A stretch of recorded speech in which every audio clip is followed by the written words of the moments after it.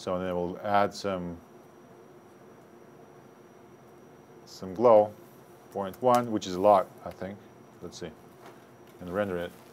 By the way, the best way to render, the fastest way to render fluids is Mental Ray. Don't use my software, use Mental Ray. They're built for Mental Ray, and it just renders faster. So,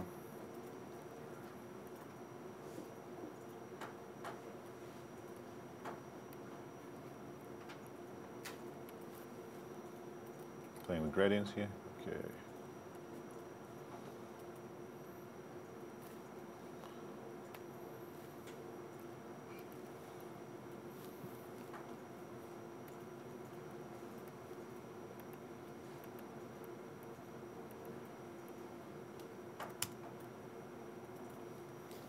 So we add some glow. Let's go all the way to the end. See? You have this glow around. So if you click alpha, you have all that stuff. So you don't really need it. You can always add it later. So this is lots of glow. Too much. Way too much. So keep it very low. If you add glow, keep it 0.1 or something.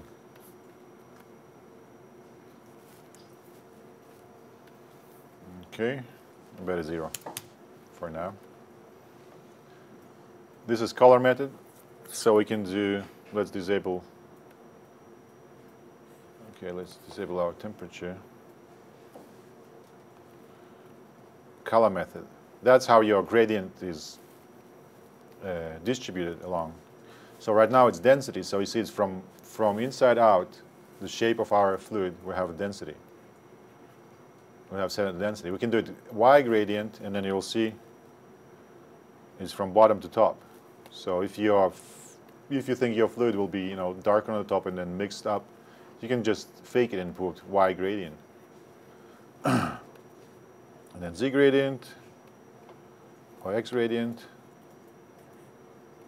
and then input bias. See, half of it. So you know from black to gray in X vector we have a gradient. From same Y is from bottom to top, and there's density, there's temperature as well. We don't have temperature right now, so we won't show anything.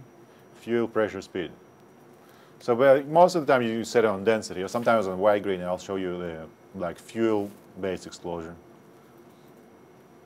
Okay, opacity. You can. This is where you determine the shape of your, from inside out, of your fluid. And for example, if you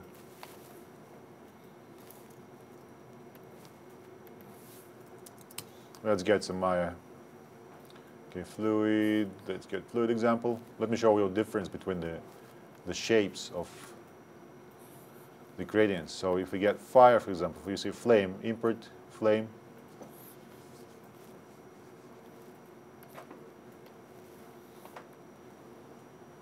Let me show what the flame look like. The same gradient. So right now we have this flame. That's our flame, and then if you go, you see that opacity? You see how the graph goes? So basically if we change it, let's put it 6. If we change it to regular cloud, it's going to look like this.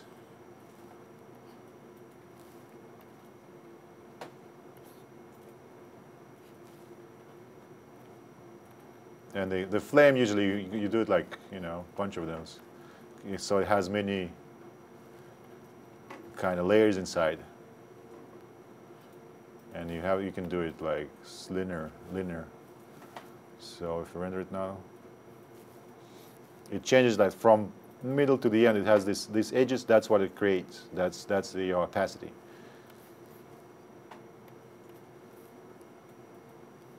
Right here. So, okay, matte opacity, shading quality. Basically, when you render fluid, you better go, when you set up, if you do, you go to render settings and you say quality and crank it up all the way. Bouncing ball, the beach ball. Okay, if you crank it up all the way, you better keep it draft or preview when you render fluids, because the quality of your fluid will be affected through shading quality, and it's right here. So if you go to see shading quality, this is pretty high. 5 is pretty high. So like you simulate it's 0.5. Let's see what. Let me show you what's the difference. You see all those artifacts, all that noise here. That's because it's very low quality. But if we crank it up, I mean 2 is decent, especially but you still have some stuff in it. But if you put 6,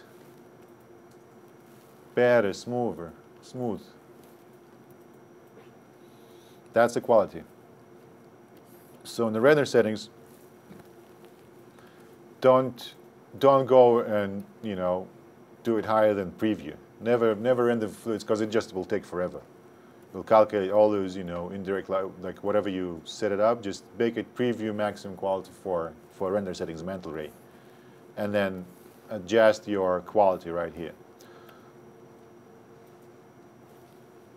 Okay.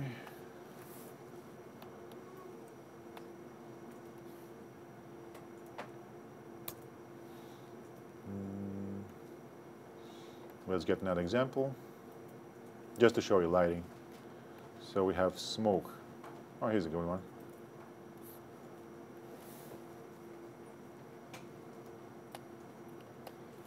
This is non-dynamic. This is just based on gradient. All right. I think the quality is too high, so we can lower the quality. Or something is slow here. Yeah, it's 3. Let's make it 1, so it go faster. You see the opacity again? You see that graph? It's quite different from the flames. This is for smoke. So yeah, where are we at? It's lighting. Before we go to textures, lighting. You have self shadow. And you have hardware. Hardware shadow is for you to see what's going on in your viewport. So pretty much, gives you preview. Self shadow. If you disable that, you won't have no shadows, and you see.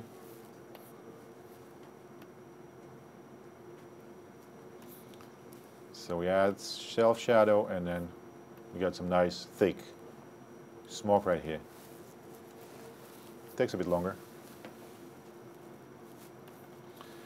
And then you have shadow opacity, shadow diffusion, light type, lighting. Yeah, you can use real light. When you have light setup, I mean, you can put like real light. Do you have lights here?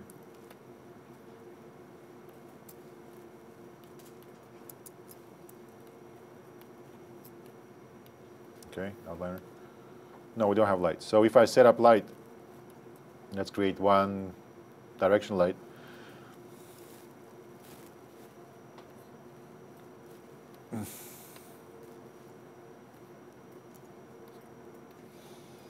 And I set here, and I go to my light settings, and I say real lights.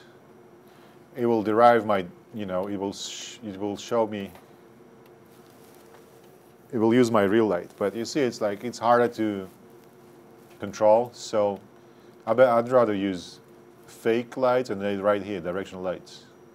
So if you want it from top, 0, 0, and then 1. And we have light shining from above, kind of. All right, so don't, most of the times you want to use real lights because you fake it anyways.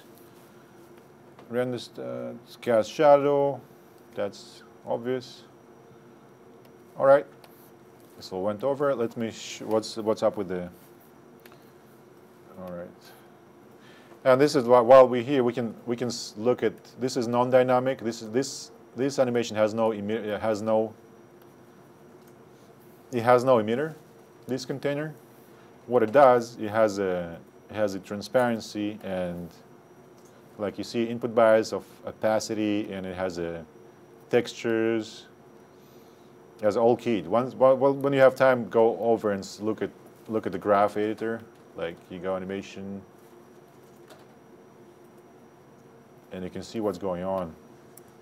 So you have a whole bunch of stuff you know, and if you tweak it, you can change the properties of your explosion. So this explosion is non-dynamic, texture-driven, and it's in my fluid examples.